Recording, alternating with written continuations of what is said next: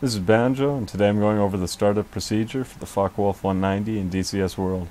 We'll start by verifying we have full control of our control surfaces by checking our aileron, elevator, and rudder control. Once we verify we have full control, we'll move on to enabling the oxygen, which is the blue handled valve on the front right portion of the cockpit. At lower altitudes the oxygen is not needed, but if you're flying at any sort of an altitude you want to make sure it's enabled.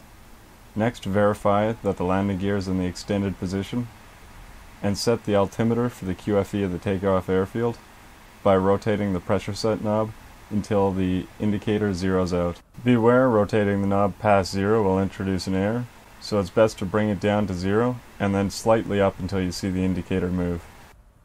Next, uncover the circuit breaker panel to the right of the mechanical clock on the right side of the cockpit and press in all circuit breakers.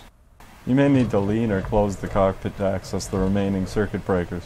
Next, move the magnetos into the M1+2 position by moving them fully forward, and move the fuel tank selector fully forward into the open position. Next, enable the fuel pumps on the secondary circuit breaker panel. Bear in mind, the top circuit breaker controls nav lights. Next, set the throttle lever to idle using right alt home. Finally, we could run the starter. I'll start the stopwatch to demonstrate. It takes 25 seconds. So we'll start by holding in the starter, and while we wait, we will check our fuel quantities. As we can see on the yellow gauge, we already have our forward tank selected, which is full. The middle position on the selector is off, with the right position on the selector being the rear tank. We'll also set our radio into channel 3, which is used to communicate with ATC, and we'll call for engine startup. At this point, the starter is fully wound, and we could pull the starter by right-clicking and holding, and waiting for the engine to start up. Once it starts up, we can release the starter, and throttle up to 1000 RPM.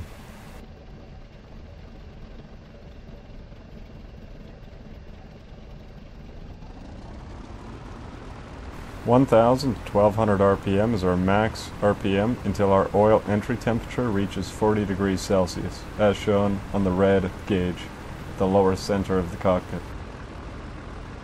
Once 40 degrees oil entry temperature is being reached, we can advance the throttle until we reach 1800 RPM until coolant exit temperature is reached 60 to 70 degrees.